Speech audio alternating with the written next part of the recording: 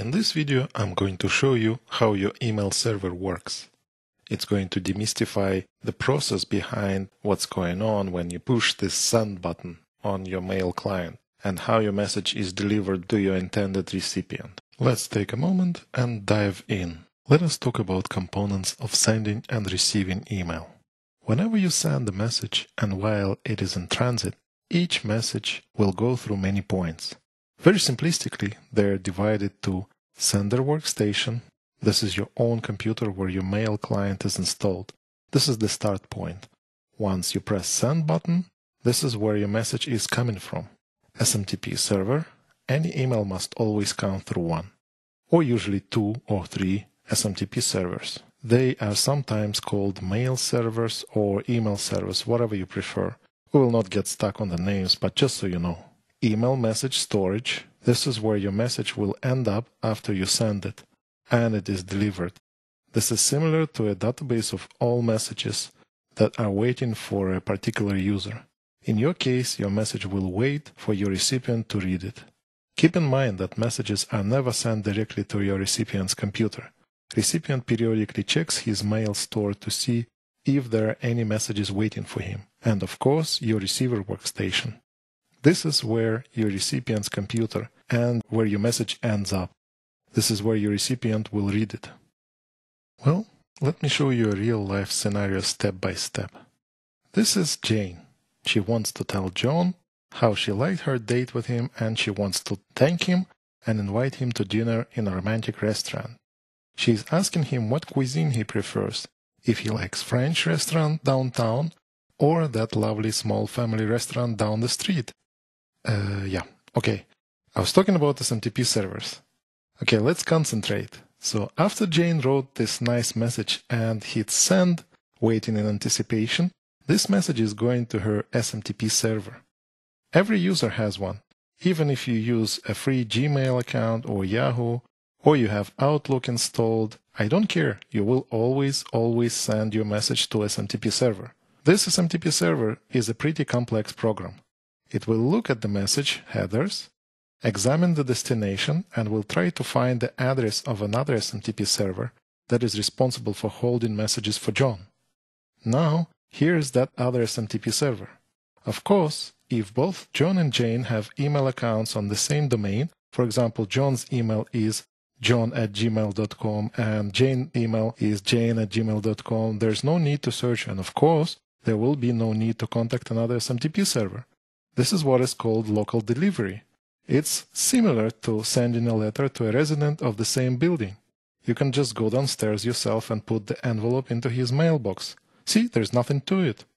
Now, in a more complex case, where John's email is located elsewhere on another computer, we need to find out where exactly. This is where we ask our DNS server to give us exact location, IP address for those who know.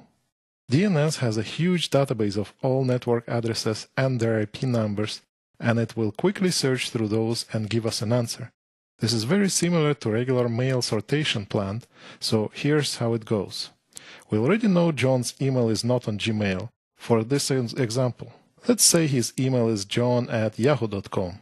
SMTP server will take away John@ and will be left with yahoo.com. It will then run a special search in DNS. Email DNS records have different record type. It's called MX or Mail Exchange for short.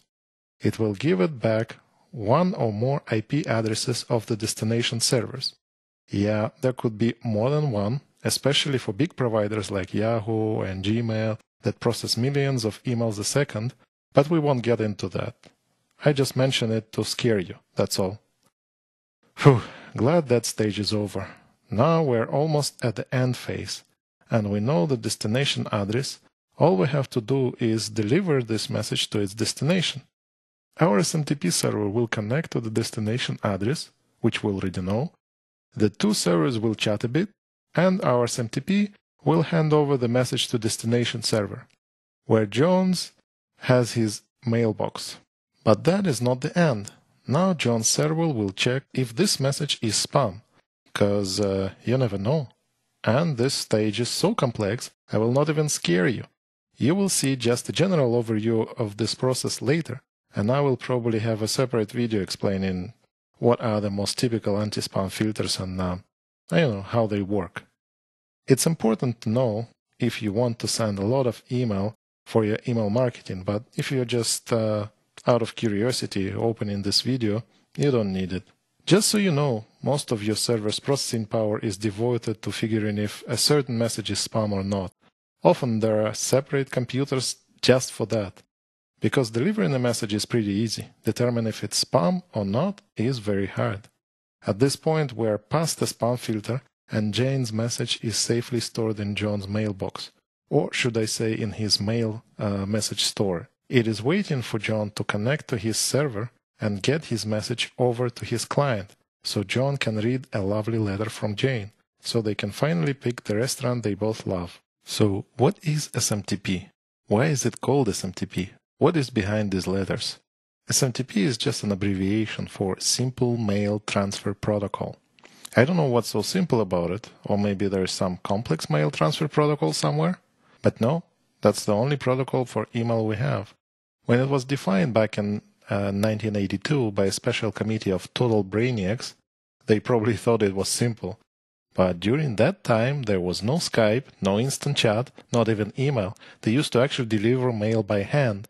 You know, one where it actually involves a postman. Okay. But the protocol itself is text only. Back in the day, the brainiacs thought the text is all we will ever need to deliver. So the protocol is all text. So these days, to deliver pictures and files and videos, other brainiacs on top of the previous brainiacs created extensions to this protocol that work around the workaround that was created to work around sending text. Yeah. Right, okay. Back to the subject. This protocol is a standard for every single email server on the planet. So all email in the world is delivered this way. Which means, of course, that all the servers on the planet must work this way and they must adhere to the protocol. Of course, this excludes Microsoft because they have special engineers and they know much better how their mail server should work. In their infinite wisdom, they kinda sorta support SMTP protocol, but they kinda sorta don't. Well, it's very flaky. I have seen many places where they just did something against the protocol. Just because they are Microsoft and there are a gazillion people using their product, they just ignore it. But other than that, all others adhere to it and use it. So now we go to actually see a real-life demonstration of SMTP protocol in action. Remember, it's a text protocol, so all you will see is text. If you were sleeping before, wake up!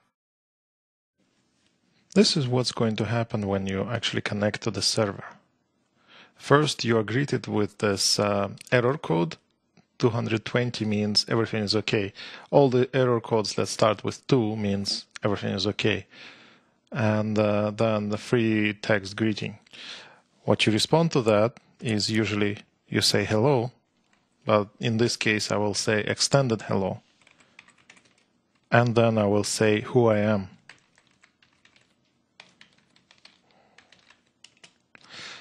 The server will respond with an extended list of features. These are extensions I was talking about. That are workarounds around the workarounds. So in this case, it will support Start TLS, which is encrypted email, chunking, 8-bit MIME, and so on. All the buzzwords you don't need to know about. Now, in order for me to send an email right now, I will go ahead and say, who is this email coming from? Mail from, let's say,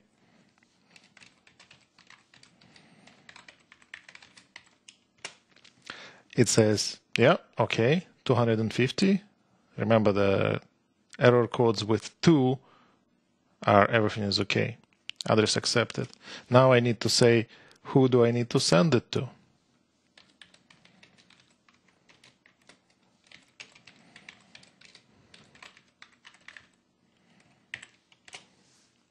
Address is accepted. Now, in email, it's all free form, so I can definitely have the same from address and the same to address. Doesn't matter. Obviously, some spam checks will filter it out later, but for the sake of demonstration, it's okay. And now the main part where the message comes. I just say data, and it says, yeah, okay, I'm ready to receive your data. Start by inputting your data and finish it by just a dot on a single line. So this data, first of all, you need to transmit the headers, obviously. So the message will have something like subject test. And then the message will have, I don't know, a date.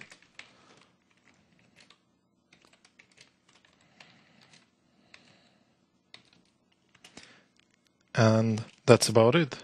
You can just enter the empty line. Empty line says that here the headers finish, and then the message begins.